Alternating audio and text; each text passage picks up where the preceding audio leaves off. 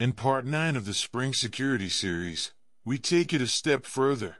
Today we will create a custom security filter. First we are going to look at the information on the Spring.io website. Then we will continue in Eclipse and create our own security filter.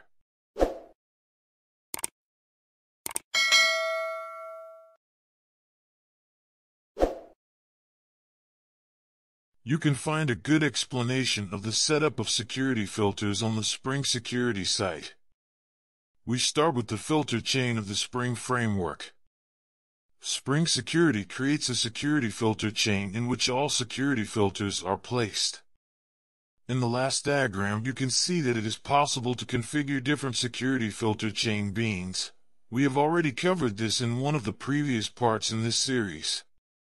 Furthermore, you will also find a list of all the filters that Spring Security can configure. Now we are going to create a filter in Eclipse and place it in this list.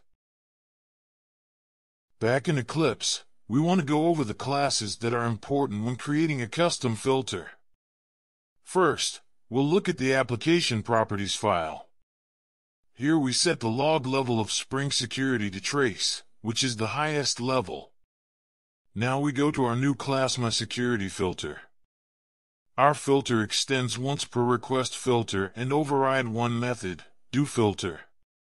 As you can see, the filter won't do much yet, it will just write a message to the console. A very important line is filter chain doFilter. Here we instruct it to go to the next filter in the security filter chain.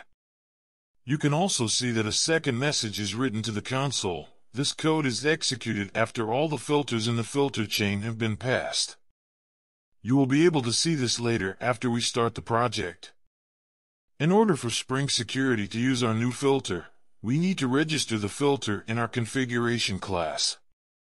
You can see here the new code add filter before. Here we place the filter in the filter chain and in the correct place. In this case it is before username password authentication filter. Now we can start our project and see in the console what the new filter does. In the console, we can see the list of security filters. The first filter in a list of 16 is Disable Encode URL Filter. In place 7 you will see our MySecurityFilter, followed by the message Before Filter Chain. Next is the Username Password Authentication Filter.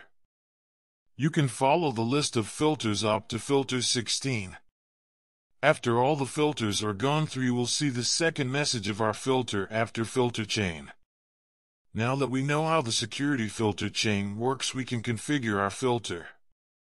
We are going to customize our project with a third ability to log in. We're going to be able to log in with a special header.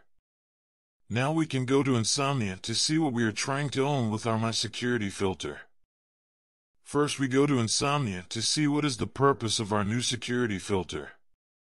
We are going to create a new login with two headers. An XMyFilter login and XMyFilter password. As you can see, this doesn't work yet. We need to configure our filter first. Back to Eclipse. We have come to the point of going over the security filter code. In the first if statement we check if both headers are present. If they are not present, we just continue with the next filter in the filter chain. In the second if statement we check that both headers contain the correct text. In this case it is developer and password. If the headers do not contain the correct text, the filter chain stops and we return an error to the response. If all is well, we create a new security context holder and pass it along to the next filter in the security filter chain. Here you can see that we are not modifying the security context holder, but creating a new one. We can now go to Insomnia to test everything. In Insomnia, we can test the filter. Without the headers, we get back an unauthorized as response. With headers but a wrong password, we get a forbidden with the response you are not the developer. Only if everything is correct we get the expected response from our project. That's it for today. In the next part we will further customize our custom filter. Thank you. Like, comment, share, and subscribe.